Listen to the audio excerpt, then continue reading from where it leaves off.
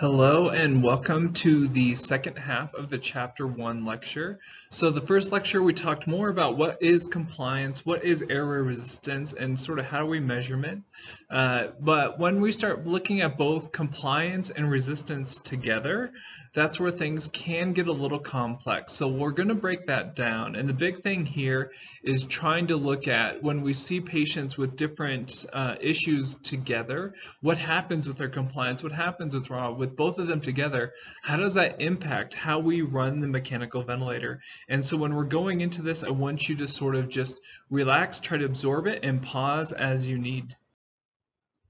So our second half of the learning objectives, we're going to look at abnormal compliance and airway resistance issues, and we're going to try to see how fast or how slow lungs will fill or empty. And that's going to be a big thing when we start talking about inspiratory to expiratory ratios. And remember, a normal spontaneous breathing inspiratory to expiratory ratio is 1 to 2. So for every 1 unit of inhalation, you'll spend 2 units of exhalation. And so when we're looking at time constants, which is saying how long it takes to empty or fill the lungs, this is where we're going to get into where we set respiratory rates, how fast we make the breath go in, how long we let the breath come out, especially if we have patients with different pulmonary conditions. And not every lung unit's the same. Even within your own lungs, you have different areas that have higher compliance and different areas that have lower compliance. You have smaller radius areas in your lungs for conducting zone than and other ones that are a little bit larger conducting zone areas. So that's going to change how fast and how slow lungs will fill and lungs will empty. Even within your own lungs, there's different areas that are going to fill and empty faster than are others, right? And so that's where we're going to have to look at distribution of ventilation, and that's going to be an important thing when we start talking about allowing optimal surface area for oxygenation as well as optimal surface area and ventilation, right? And so that's going to allow for us to be more effective with our mechanical ventilator. The other things that we're going to look at is different time constants. That's going to be something I have an example in here for us to go through, and we're going to look at how they affect volume distribution during not only inhalation, but also we'll talk about filling and emptying for how long it takes for most lungs in general, approximately, to fill or empty in general. Right, and then we're going to look at the operation also of negative pressure ventilation, positive pressure ventilation, and touch on high frequency ventilation very briefly. Do you understand high frequency ventilation is usually more traditionally used as the recording of this in the neonate pediatric context? And so that's something that you'll probably see more and experience more in that context as of recording this video. The last one here is we're going to look at baseline pressure, peak pressure, something called PEEP or positive end expiratory pressure, plateau pressure. So there's a lot of different things here, and then measuring plateau pressure. We did talk about this a little bit in the previous video, but measuring plateau pressure is going to be part of what we're going to see here, and you'll see that being an experience that we need to do at the bedside as well if we're going to look at what is happening with this patient's compliance. All right, so the first section here we have is the time constant. So the big thing, we have regional differences of compliance and resistance that exist throughout our lungs. That includes, hey, my apices are traditionally going to be more patent and more open. And so I'm going to have a lower compliance because Hooke's law says that as a balloon is about ready to be completely full, the surface of the balloon is very tight, right? So is it going to accept a lot of volume if the balloon's about ready to pop? No. So the compliance of that balloon is going to be low. So in my apices, I'm going to have lower compliance than in my bases, where there's more weight, there's more mass, there's more blood flow, and so I'm going to have higher compliance there. So that's going to affect the filling and emptying of my lungs too, just that regional difference between my apices and my bases. And then not only that, but we have different radius of the airways, right? So we're going to have smaller conducting zones in different parts of the lung. When we start getting to smaller and smaller airways, as we start going to transition zone, that's when we start to see different RAWs for different lung units, right? And so that's going to affect how long it takes to empty or fill even different parts of the lung. So different parts of the lungs are going to fill faster than others and empty faster than others. And that's going to be important to realize if we want to make sure we have adequate gas exchange on our patients, at least survivable gas exchange on our patients in some cases. So compliance and resistance are the ones that we want to look at here. And both of those together, the product of compliance and resistance is what's called the time constant. So when we're looking at the time constant, that's how long it takes for the lung units to empty or to fill, right? The length of time it takes to fill or empty the lungs, right? This is the product. So it's lung compliance times airway resistance. So that's something that you need to remember. We do calculate this, especially when we're looking at advanced modes like APRV, which we'll get into down the road. We want to see, okay, if we're not using any end expiratory pressure on a patient and we want them to exhale but not fully, need to make sure that they're not exhaling completely so that way they don't collapse their lungs and cause atelectasis and possibly atelic trauma or shearing trauma.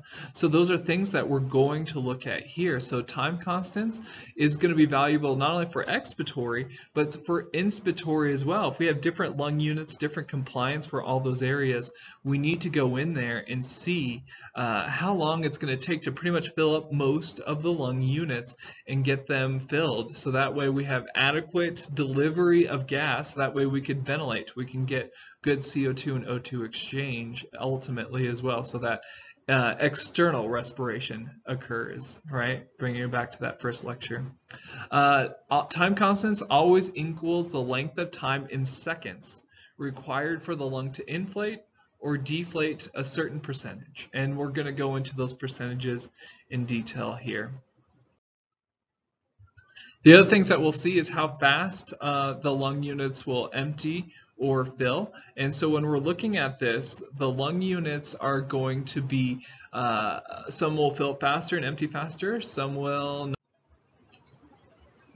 So when we're looking at this clinically, compliance and airway resistance reflect a patient's overall lung function. So that's something to think about when we start talking about restrictive versus obstructive patterns, or even combined patterns that can be going on with our patient, right? So we need to recognize that when we see a patient with an obstructive pattern, that it's going to take a lot longer for the lung units to fill and a lot longer for the lung units to empty. When we see a patient with a restrictive pattern or a very small lung unit, right? Very restricted space for the lung tissue, it's going to be very quick to fill that up because it's a very small container. It's going to be very quick to empty because it's a very small container. So this will help us guide treatment decisions as we're looking at, do these lung units are they fast lung units with this patient's current disease process, or are they more slow lung units with this patient's current disease process? So fast lung units, if we're looking at here, this is the first one here. We have short time constants and take less time to empty or fill. And these are going to be usually your smaller or restrictive disease processes. So anything that restricts the lungs from expanding. It could be a chest wall, an abdomen thing. It could be a pleural fusion. It could be a pneumothorax. It could be third trimester of pregnancy, right? Anything that restricts kyphoscoliosis, they're going to have that shorter time constants.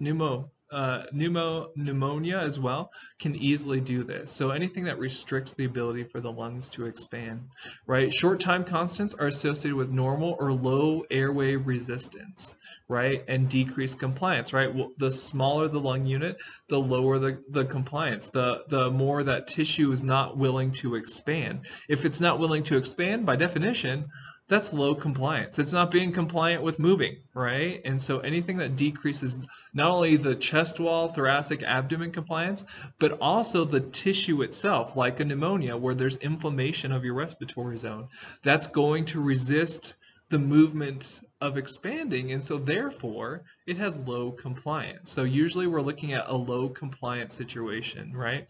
Pulmonary fibrosis is a big example here, and that's what we see here with this point, that pulmonary fibrosis.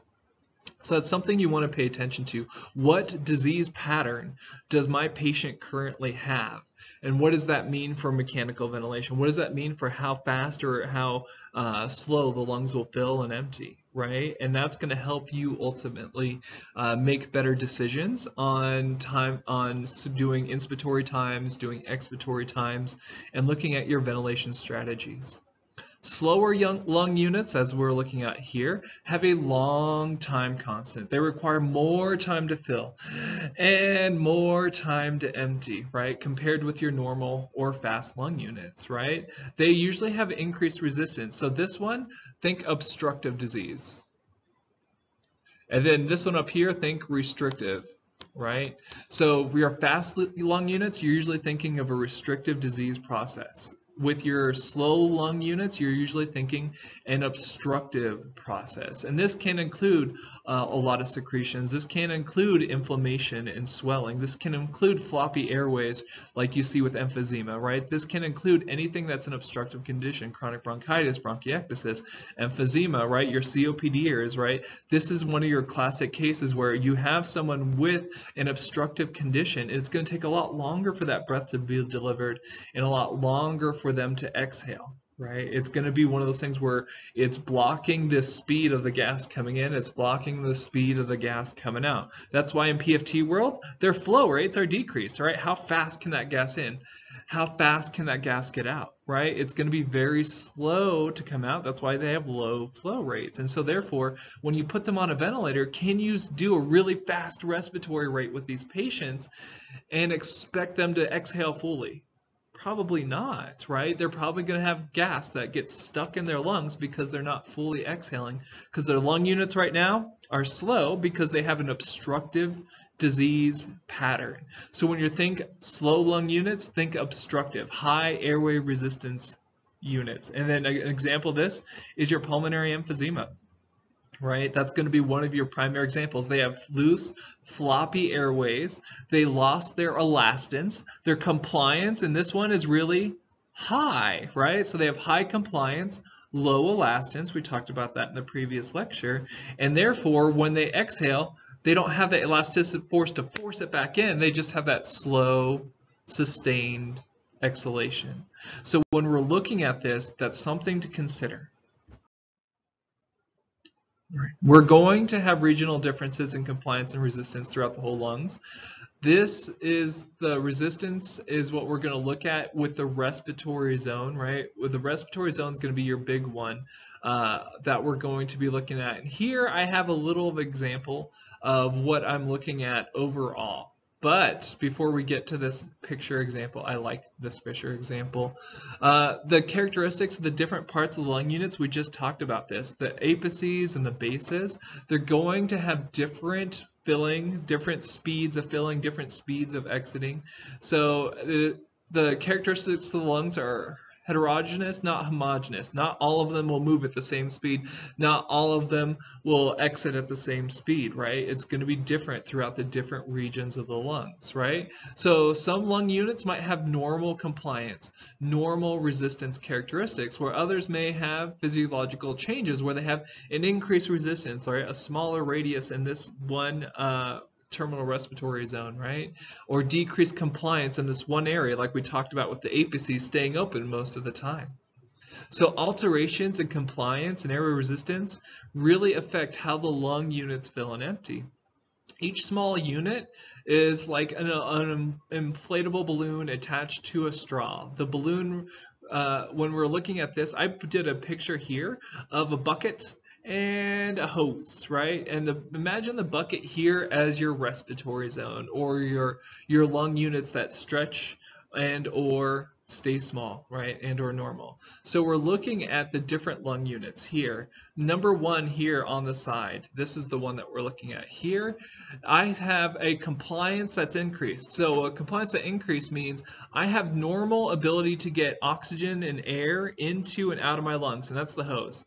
I have the normal ability to get oxygen and air into and out.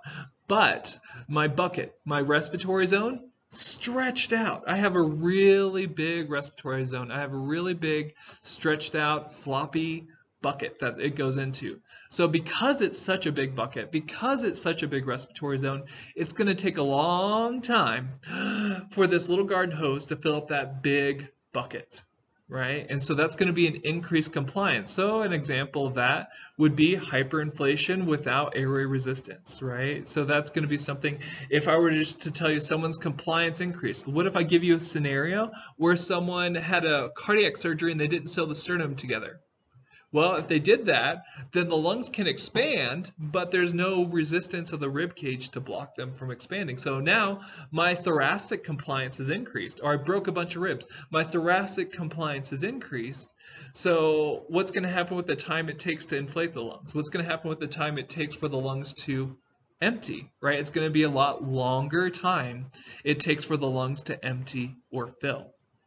The next one, number 2 over here, now I'm going to have the opposite scenario. Now I have something that just decreases my lung compliance. So there's no change in the hose. The hose is still flowing at the same flow rate. So our conducting zone staying the same, right? There's no obstruction in our conducting zone. So now we just have a restrictive process, right?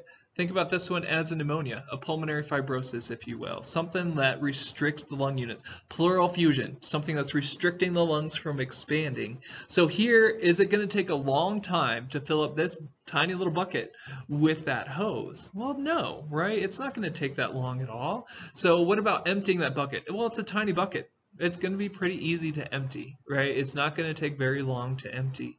So when we look at just changes in compliance, if I have a high compliance, like broken ribs, sternum that hasn't been sewed back together, right?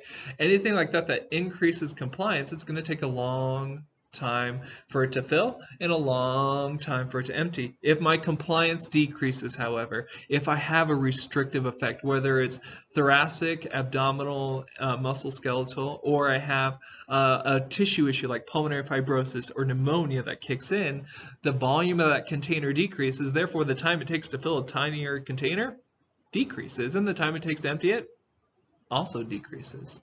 All right, let's move on to the next one, number 3 over here. Number 3, this is where we're now looking at what airway resistance does to this factor. So here I have a normal size bucket. This bucket, perfectly normal, right? And so when we're looking at this bucket, now am I going to have as much water in this hose flowing out the end of it when it's kinked like that? Well, of course not. You're like, Derek, yeah, that's not going to flow into that bucket very easily. It's kinked, right? What happens to the water flow off the output? Right, goes down. So my ability to get water into that normal size bucket is decreased. What if I had a tumor in my trachea? What happens to the ability for air to flow in? It's going to be obstructed, right? I have something obstructing the flow of gas going into my normal lungs. So what happens with the amount of time it takes for me to get gas and fill my lung units? Or what happens to the amount of time it takes for me to exhale and get empty my lung units? Right? That's going to be a longer time constant. So what we see here is that an increase in airway resistance makes a longer time constant. So if I have emphysema where I have floppy tissue, right? If I have floppy tissue and it collapses prematurely, or I have an asthma situation where I have swollen and smaller radius airways, if I have anything that narrows down and creates a smaller radius of my airways, especially my conducting zone that's non-cartilaginous, we're looking at transition zone traditionally here, then that's really going to increase my time constant. I'm going to need to make sure that patient has a long time to exhale, for sure, a long time to exhale. So that way we don't trap any gas in there. All right, let's go to number 4 here. Number 4 is your classic one. Now I'm giving you a scenario where your airway resistance is increased because the hose is kinked, right? Something's obstructing the flow. And you have a big bucket at the same time. This bucket is significantly bigger than that one. So when we're looking at this one, and not only do I have a bigger bucket, so I have a stretched out lung unit. This is a good case of emphysema, right? So I'm going to have a big bucket, stretched out bucket, which in baseline is going to take a long time to fill. baseline, going to take a long time to empty. Now I add in obstructive airways. Now I add floppy airways to this. This is emphysema, right, where we add those floppy airways to it. Now we got a case where it's going to take a lot longer than just a big bucket, right? Not only do we have a big bucket, but now we've got the airway resistance to add on to it. So now I have to really make sure this patient might need a 1:4, 1:5 IE ratio just to get the breath out so they don't trap gas in their lungs. So think about that pathophysiology. That's one of the reasons when we go in to see a patient, we look at their airway resistance, we look at their compliance, because we want to see where it's trending. Is it getting better, getting worse? And if the compliance is getting worse, then we know that they have a shorter time constant. We know we can set a faster rate without air trapping. Hey, their air trapping is getting worse on this COPD patient. Hey, I need to make sure they have a longer expiratory time, so I'm going to decrease the rate. I'm going to increase the speed of the gas delivery so that way they have a longer time to exhale. Right? So we're going to try to accommodate for that patient condition to make sure that they have the right ability to empty their lungs or to fill their lungs so we can optimize oxygenation and ventilation. Right? So we're going to see a lot of physiological changes, not only in normal lung process, but we're also going to see a lot of physiological changes in regional changes with disease process. So that's something to make sure that you're looking at. Now consider, okay, what does this do to my thoracic pressures? If it takes me a long time to exhale, I have a lot of pressure in my chest wall, a lot longer than it should be, what does that do to my vena cava? What does that do to my blood flow back to my right atrium? Right? So there are those cardiac and hemodynamic, and not only that, but intracranial pressures, right? If I have a lot of thoracic pressure, what happens to my superior vena cava? What happens to my intracranial pressure as well? So these are all things to think about in general physiology as you guys are starting to learn this.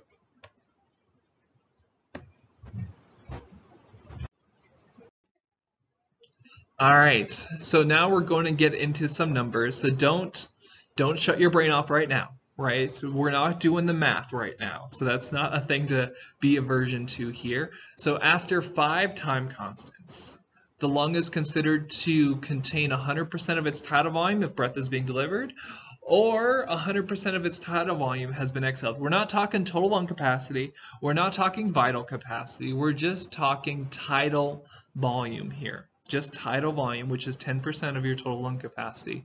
So after 5 time constants, you're considered to have 100% of that breath being delivered to your lung units, or after 5 expiratory time constants, you should have 100% of that tidal volume that's been exhaled, right?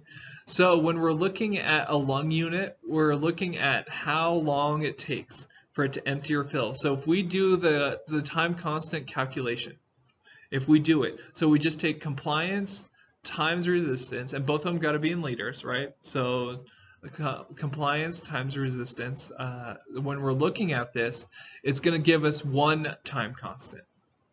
Then I'm going to take that value and multiply it by 5, or 5 of those, right? So 5 of those time constants would be 100% of the tidal volume being delivered, or 100% of the tidal volume being exhaled.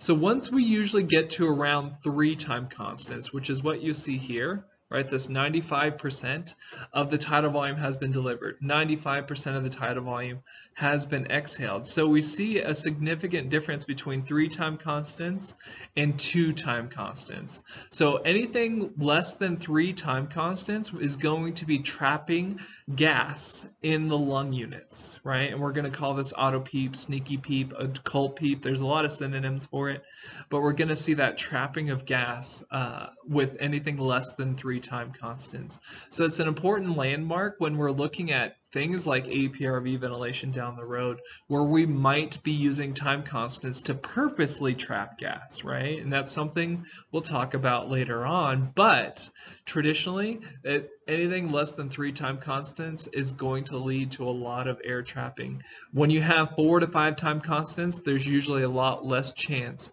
of air trapping, right? And so we're talking about not total lung capacity, just tidal volume. So when we're setting a patient's inspiratory time on a ventilator, how long is it going to take for that breath to be delivered, right? When we're setting an inspiratory time on a breathing machine, we can even do different modes where we set an expiratory time. The inspiratory time less than 3 time constants may result in an incomplete delivery of tidal volume.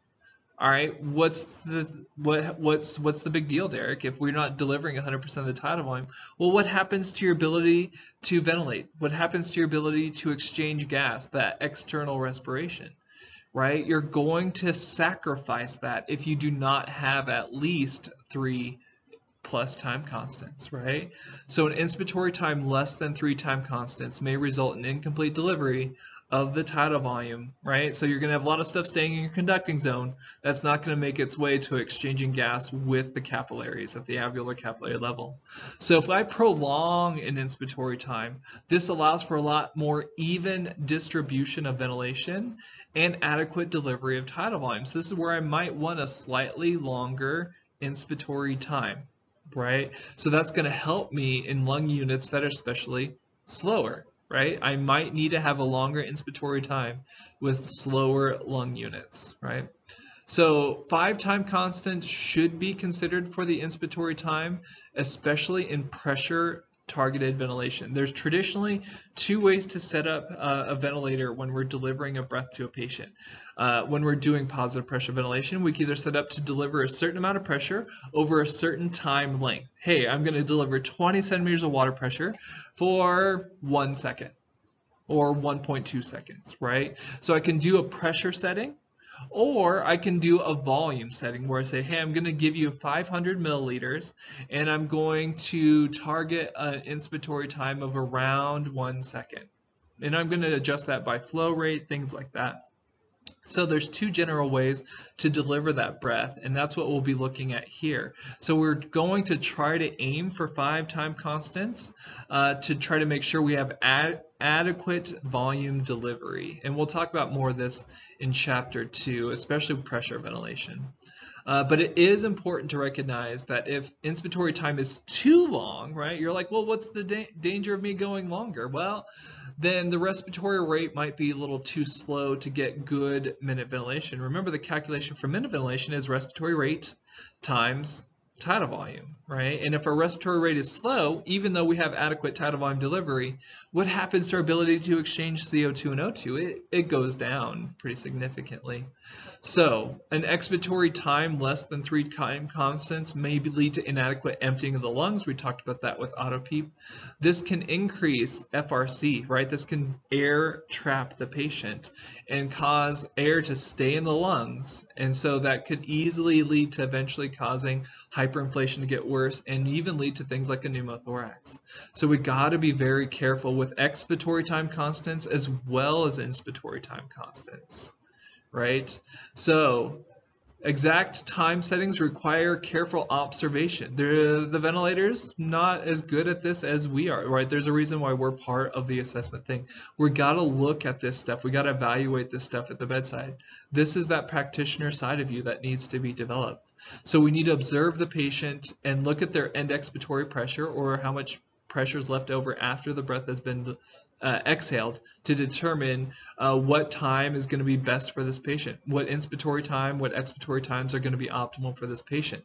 So this is part of your assessment. Is the patient getting 100% of their tidal volume inhaled? Is the patient exhaling close to 100% of their tidal volume?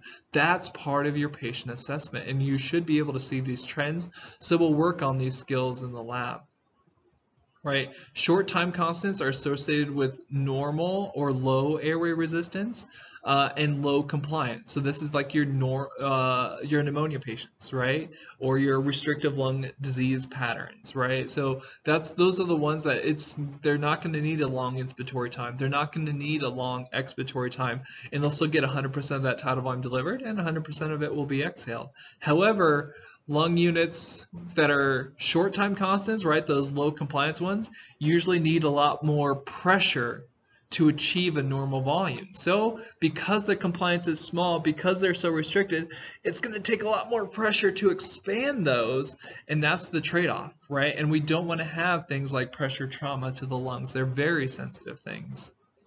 So slow lung units, in contrast, have a long time constants, which require more time to fill, more time to empty, right? Slow units usually have an increase in airway resistance, right? So we'll check the raw on the ventilator and we'll calculate it. So both are typically found with increased raw and increased compliance with patients with emphysema. Right, and that's something to pay attention to, especially when we look at that patient population. Patients with COPD, patients with emphysema tend to get a lot of infections and end up needing ventilatory support. Not all of them, but when we see that, that's something we got to be concerned about when we put them on assisted ventilation, is they're going to have slow lung units, right? So lungs are rarely uniform as far as emptying and filling across different lung units. And remember, even with emphysema, it's the apices that have the primary parts of the destruction if it's emphysema that's caused by smoking, and if it's emphysema caused by an alpha-1 antitrypsin, it's the bases, right? So even those regional differences in emphysema, right, depending which kind of emphysema the patient has, centrilobular versus panlobular, can play a big role in what we're looking at for the lung units filling or emptying, right? So we must recognize that there's regional differences and help us recognizing that really helps us make the decisions that we need to move forward.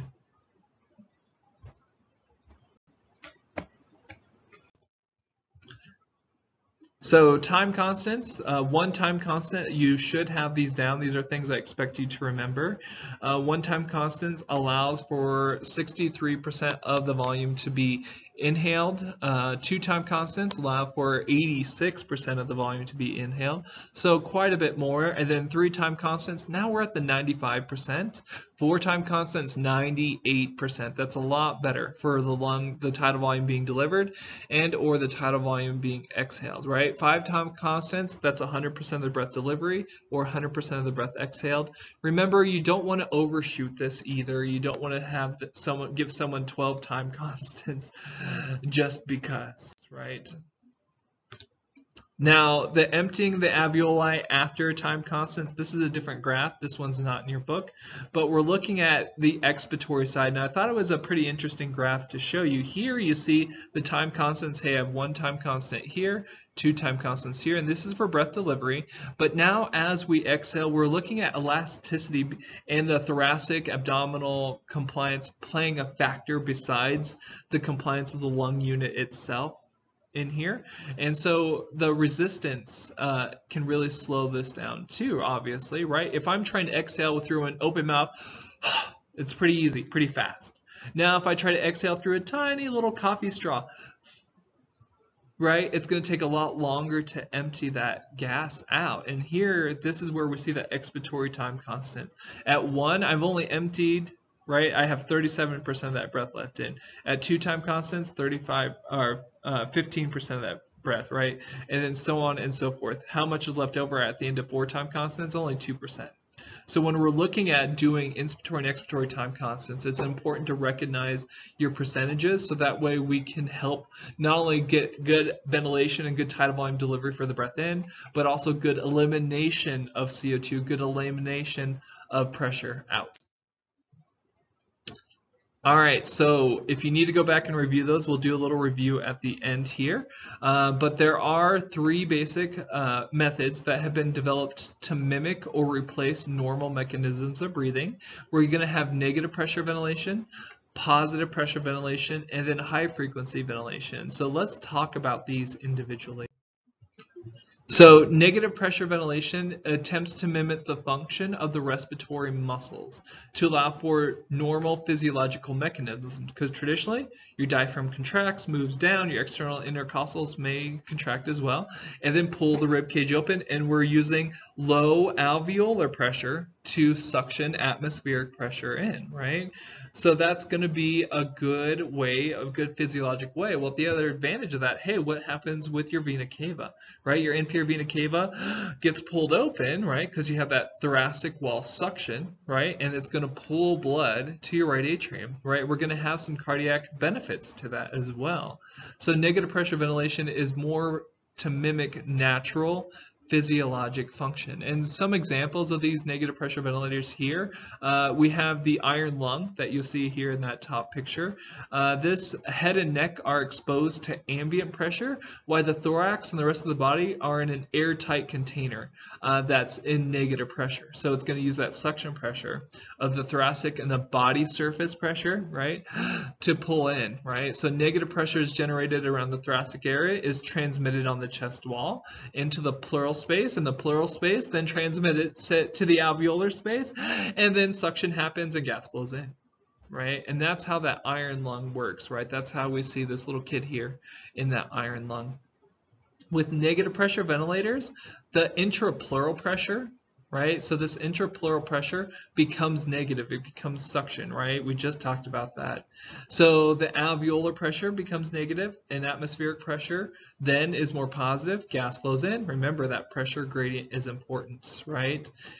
So they resemble normal lung mechanics. We're going to have a much more mimic of what are normally how our lungs fill and how our lungs empty. We're not forcing anything in. We're pulling it in just like we normally would.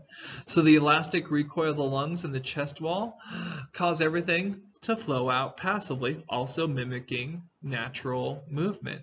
So negative pressure ventilators do provide a lot of advantages as long as the upper airway can be maintained, right? And that's a key component here, as long as that upper airway can be obtained. So negative pressures ventilators, they're used without an endotracheal tube or tracheostomy tube.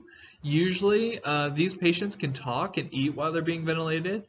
A lot of fewer physiological disadvantages in negative pressure ventilation. Normal cardiovascular function that we've already talked about compared to pulmonary positive pressure ventilation. Hypovolemic patients usually a normal cardiovascular response is not always present. So if a person has low blood pressure to begin with, you may not see that advantage as much, right?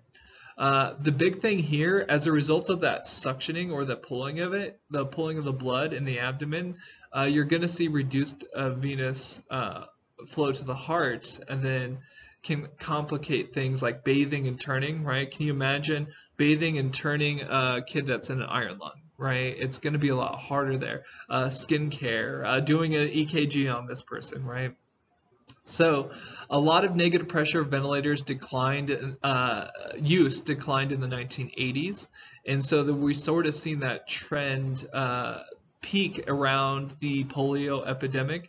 So that was something that was used a long time, right? There's other methods out there like the chest caress, and you'll see in that bottom picture, poncho wrap, the portalung. They've all been used in home care patients to treat chronic respiratory failure. So these are great, especially even for neuromuscular.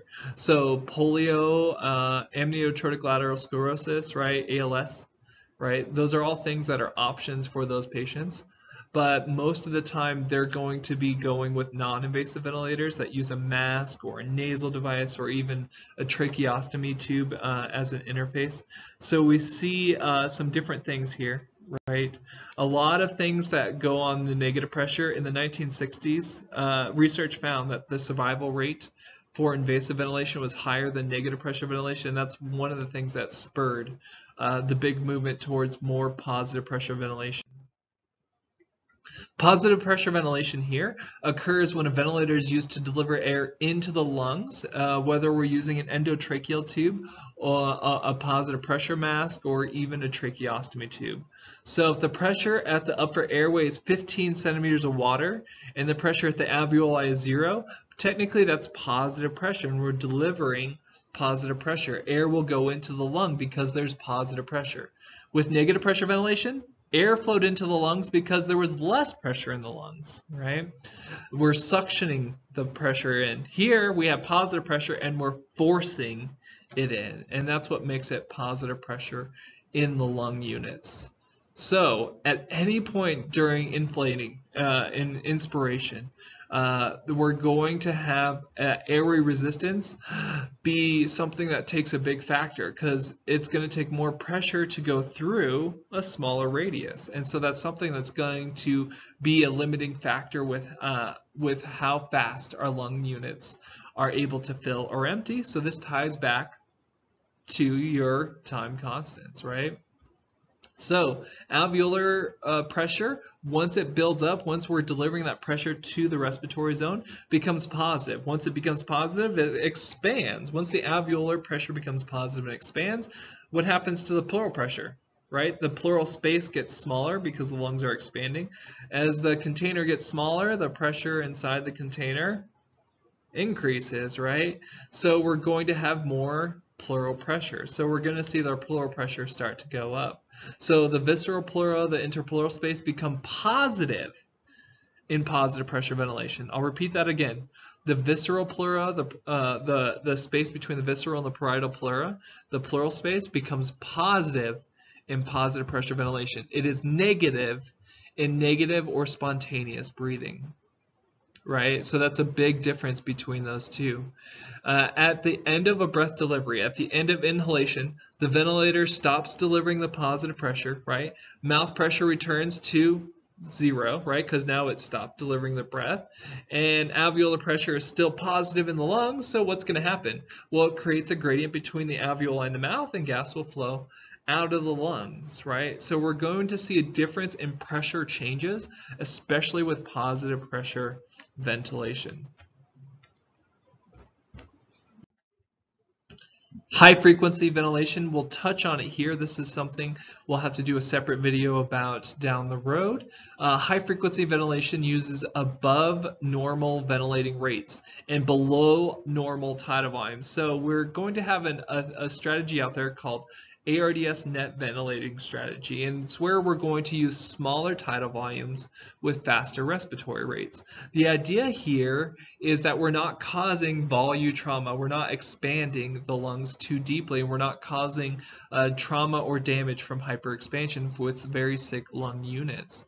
So when we look at high frequency ventilation, we're taking that strategy of using smaller tidal volumes and faster rates, and we're advancing that idea in that theory even more to the extreme. So now we have tidal volumes less than anatomical dead space and rates significantly higher than normal respiratory rates, which will then cause the lungs to not have as much volume expansion and not as much trauma. So that's one of the advantages here.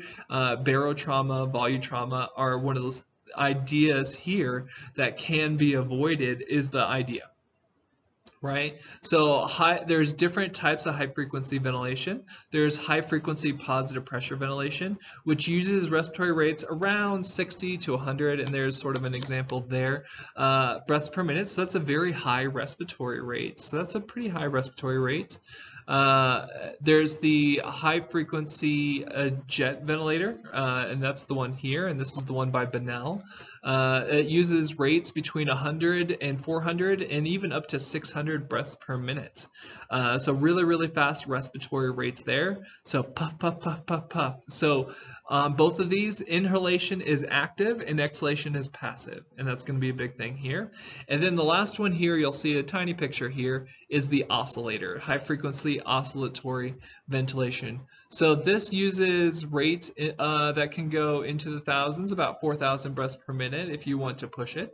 In clinical practice, various types of high frequency ventilation are better defined by the type of ventilator rather than the specific rates of each one, right? The oscillator has both active inhalation and active exhalation. So it pushes and pulls the breath out, pushes and pulls the breath out. Think about a speaker on a car that bounces with really high, loud sounding music, right? So it pushes and pulls, and right, and has a drum in there that you'll see it push, pull, push, pull, push, pull, right? So we're going to see that they function mechanically a little bit differently. So that's why it's better defined by the type of ventilator used rather than the specific rates, right, that are used. So high frequency positive pressure ventilation, you can use a conventional ventilator with this instead of higher rates, but just a lower than normal tidal volume. Jet ventilator, you're using pressurized jets of gas into the lungs at very high frequencies, usually around 4 to 11 hertz or cycles per second, right? The jet uses a specifically designed endotracheal tube adapter or nozzle or an injector that smaller diameter creates a high velocity jet of air, right, that's directed into the lungs. Exhalation is passive, right? And that's one of the big things to remember about the jet versus the oscillator. The high frequency oscillator use either a small piston that we talked about earlier to move in and out, or a device similar to a stereo speaker to deliver gas in and out, right? To deliver gas in and out. So that changes the physics and the movement of gas. So the gas flow in the lungs are different between the jet and different between the oscillator, right? They're not identical to each other by any means. So the physics of gas moving in and moving out are different, right? If we ventilate with high frequency oscillation, usually we're using that with infants in respiratory distress, or when we're looking at the jet, we're looking usually at something with open air leaks or bronchial pleural fistulas. Those can be used with oscillation as well. But when we start talking about this, we'll talk about that later as well. But more on your neonate pediatric patient population when we're looking at these or this mode of ventilation. So you do know need to know the three kinds or types: high frequency positive pressure, high frequency jets, and high frequency oscillatory ventilation. All right, moving on. During mechanical ventilation, you have proximal airway pressure that's not typically measured at the airway opening due to secretions or sensor measurements. Now, there are some ones that have pretty close measurements to the airway, some proximal measurements. So you will see some different ventilators offer things like that, especially in neonate medicine as well. So current generation of ICU mechanical ventilator pressures measure airway pressure using a sensor, right? The sensor is usually in the expiratory valve of the machine, so that's typically where it is. The ventilator manometer pressure is displayed at the user interface of the ventilator. So when they exhale, it tells us how much pressure has been delivered, how much pressure they're exhaling, and that's a manometer that's measuring it, right? And it's going to give us airway pressure. So a manometer or is another way of looking at a pressure gauge, right? It's used by the ventilator to determine pressure at the current moment. So at the end of inhalation, it's giving me inspiratory pressure. At the end of exhalation, it's giving me expiratory pressure, right? So we're hopefully using proximal pressures as much as we can, especially with our very tiny patient population. If we have the technology to do it with proximal, that's even better, right? That gives us very much more accurate values. So we're looking at that ventilator closely to see how much pressure takes to deliver that breath and how much pressure is left over at the end of the breath, especially if we're concerned with things like air trapping and leaving a lot of pressure in the lungs if we don't have those 5 expiratory time constants. So baseline pressures. When we're looking at baseline pressure, the baseline pressure should be 0 or atmospheric, right? Which indicates that no additional pressure is applied at the airway opening, during exploration and before inspiration. So we don't have any extra pressure left over, and then inspiration begins. So sometimes this baseline pressure can be higher than 0, like when we set a higher pressure at the end of exhalation. So I can choose to tell a ventilator, hey, instead of having 0 at the end of their breath delivery, like when they exhale, instead of having 0 pressure left in there, I'm going to give you 5 centimeters of pressure. I'm going to leave in some pressure just to help keep your lung units open, right? Just to help with that, right? So I can choose to leave baseline pressure in there. I can choose to leave baseline pressure in there. This is called positive end expiratory pressure, or PEEP, right? So when PEEP is set, the ventilator prevents the patient from exhaling to 0 or atmospheric pressure. So the PEEP therefore increases the volume of gas remaining in the lungs at the end of a normal exhalation, right? It increases the volume of gas remaining in the lungs at the end of a normal exhalation, right? PEEP increases FRC. It helps maintain pulmonary capacity. It helps maintain recruitment of the respiratory zone. And that's the idea behind avoiding atalic trauma where the alveoli that are collapsing, those very low compliant alveoli that collapse, from ripping open with each subsequent breath. So if we can help maintain their patency, that might help maintain some of that health, and not only that, but help increase surface area for ventilation and avoid trauma, right? Atalic trauma. So PEEP applied by the operator, that's us, is referred to as extrinsic PEEP or auto PEEP or intrinsic PEEP, which is a potential auto PEEP is a potential side effect of positive pressure ventilation. Extrinsic PEEP, extrinsic with an E, is what I said on the machine, right? So when you look at the machine and you see a PEEP value there, that's extrinsic. That's what I'm putting on the machine. But when we talk about auto PEEP, that's what the patient has secondary to a condition, or intrinsic PEEP is secondary to a condition, which would be a side effect like trapped gas. We didn't set a long enough expiratory time, right?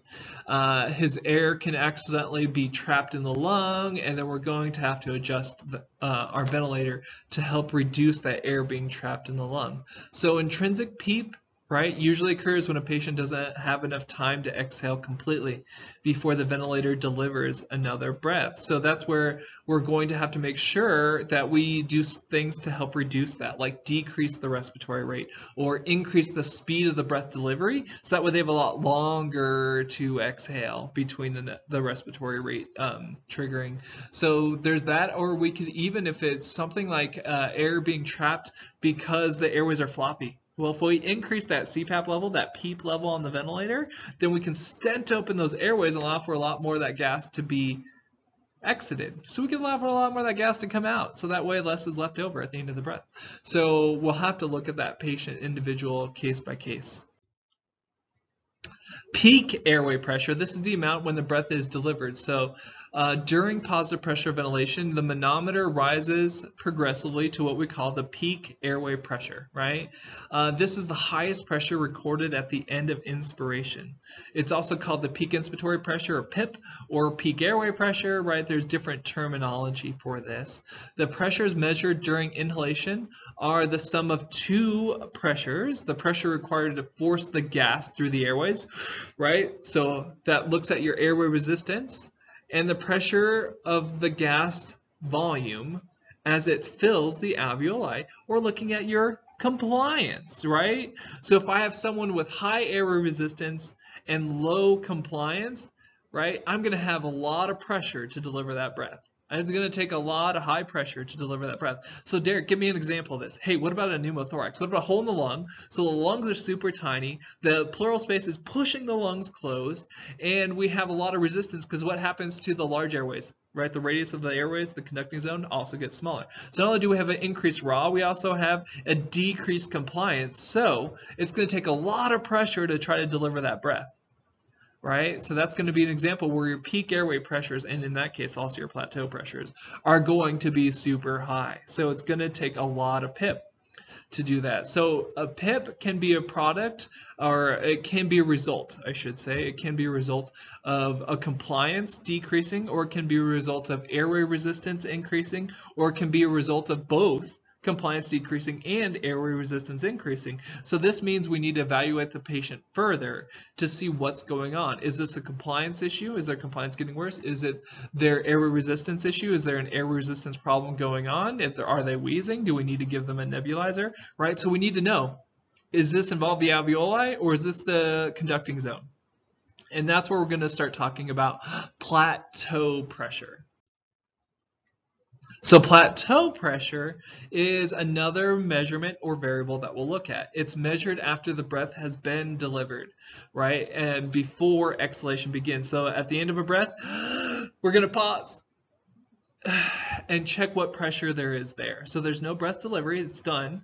There's no exhalation, it hasn't started yet, and that's where we do that inspiratory pause maneuver, right? Exhalation is prevented by the ventilator for about a half second to 1.5 seconds. So anywhere between 0.5 and 1.5 seconds to get this. So we usually do, it's called an inspiratory hold or an inspiratory pause, depending on the manufacturer and what terminology they choose to use. It's similar to holding the breath at end inhalation and just paused, right? At that point of breath holding, the pressure inside the alveoli and the mouth are equal. So alveolar pressure and mouth pressure are equal. So they're at equilibrium, so there's no gas flow. So the relaxation of the respiratory muscles and the elastic recoil of the lung are exerting force on the inflated lungs, which creates pressure, which can be read on the manometer as a positive pressure value. So because this occurs, right, we're seeing a plateau value. So the plateau pressure reading will be inaccurate if the patient is breathing. So if you got someone that's breathing really fast, let's say they're breathing at a rate of 40 to 50 times a minute on a ventilator, are you going to be able to get a good, accurate plateau pressure if they're breathing throughout that whole cycle? They don't give you that 0.5 to 1.5 second pause. Probably not. So it's not considered accurate during active breathing, right? So that's something to look at here. So after breath has been delivered, 0.5 to 1.5 seconds, and we're looking at the recoil of the lungs, the elastance of the lungs. Well, what's the advantage of looking at the elastance of the lungs? The elastance can tell me if there's a compliance issue or not. Because if I'm looking at the health of the respiratory zone with the plateau pressure, right? That plateau pressure is looking at the health of the respiratory zone. So then I can see, do we have a respiratory zone issue? Like a pneumonia that's developing or getting better or getting worse? Or do I have a airway resistance issue where the compliance hasn't changed at all? That's going to be our advantage of checking that plateau pressure. So what if we do see high peak airway pressures? Really high peak airway pressures, then I'm like, well, it could be compliance, it could be raw, it could be both. And then I check a plateau pressure. Plateau pressure hasn't changed. That tells me respiratory zone is good, so compliance hasn't changed. But my airway resistance is probably gone up. So then it tells me, okay, is this secretions? Is this something else that's going on? Then I can troubleshoot that more efficiently.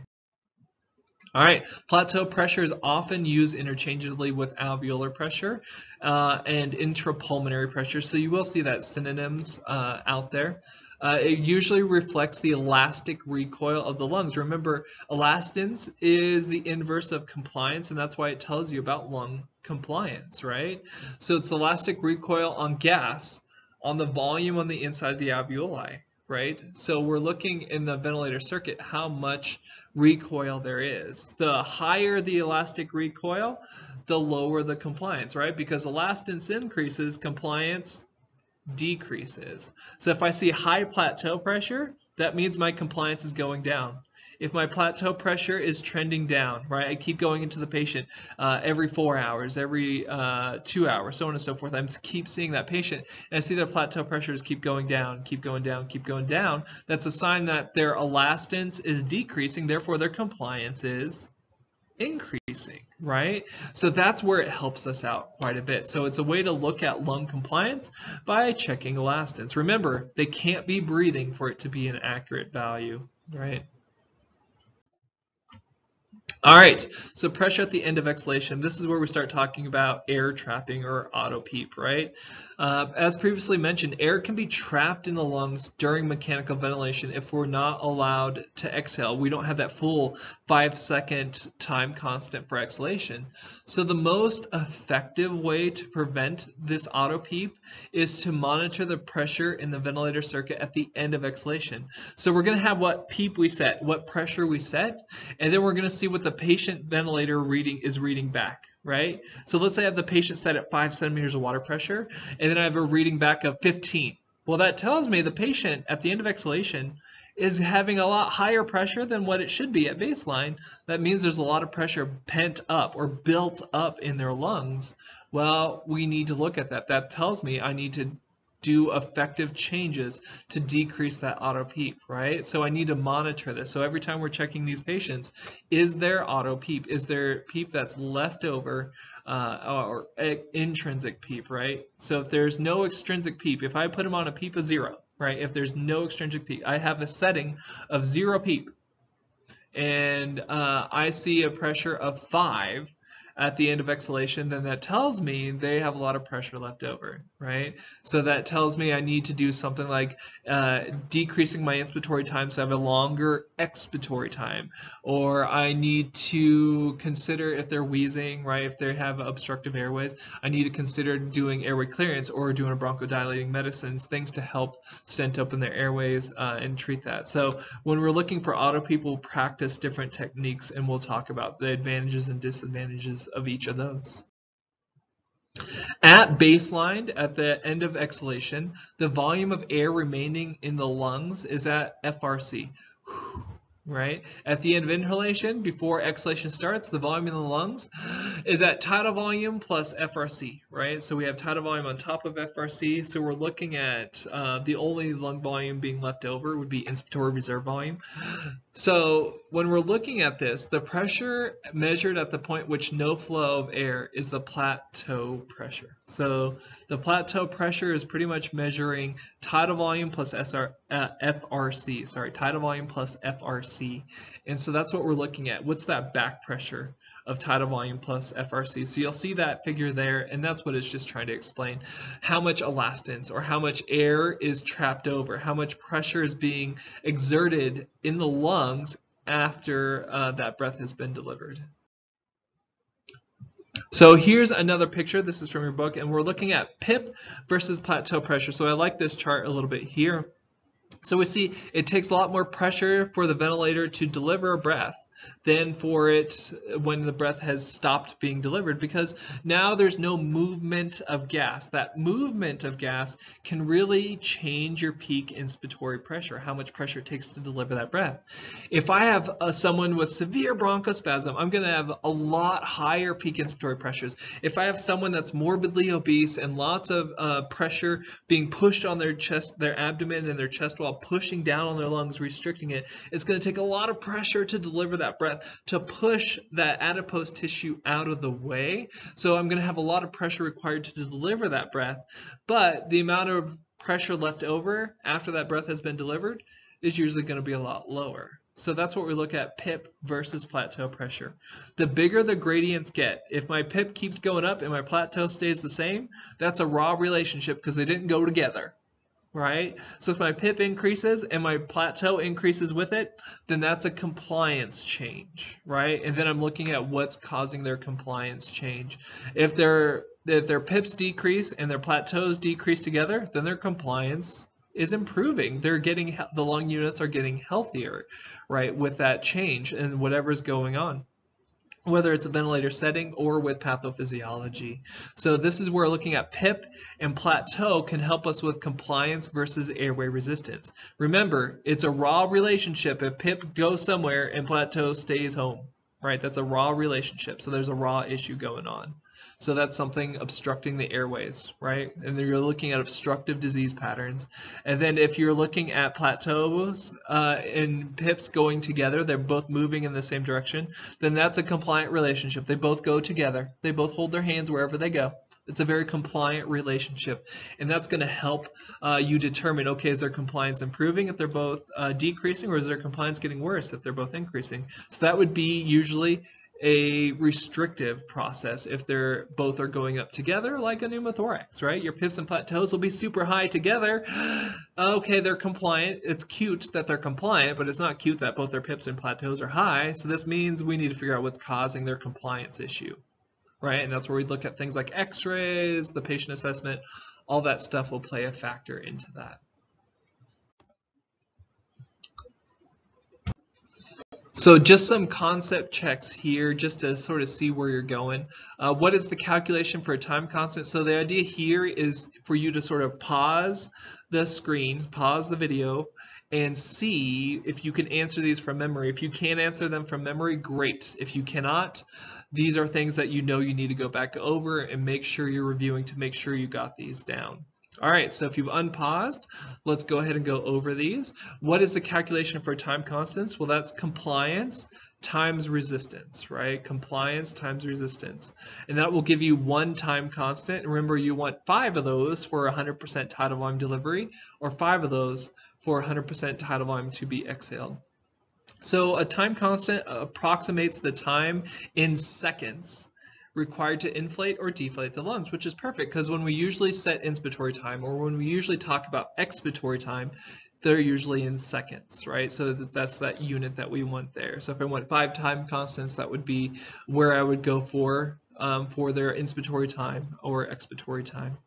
The calculation of a time constant is important when setting the ventilator's inspiratory time and expiratory time, right? Especially on air trapping patients like your emphysema COPD patient population there. We're going to have to look at that expiratory time or even APRV, right? Depending on which APRV method you're using out there. Inspiratory time, especially if you want to get 100% of the tidal volume delivered for adequate ventilation for those patients. There are 3 basic mechanisms of breathing, and they include, hopefully you got this down, your negative pressure ventilation, right? Your positive pressure ventilation, and then your high frequency. So you have your negative, positive pressure, and high frequency ventilation. So these are 3 basic things to mimic the mechanisms of breathing, and they all have their different components, right? So you have a different playbook. If you're more of a chronic long-term home care type situation currently, that's where you could use, in theory, negative pressure ventilation and or positive pressure ventilation. Positive pressure ventilation is usually used with a tracheostomy, an endotracheal tube, and or a mask with non-invasive positive pressure ventilation. And then finally, high frequency ventilation. The current context as of the recording of this is going to be more in your neonate pediatric population traditionally. All right, now some more concept checks. If RAW increases, if I have a obstructive disease process and compliance is increased, so I have a big bucket.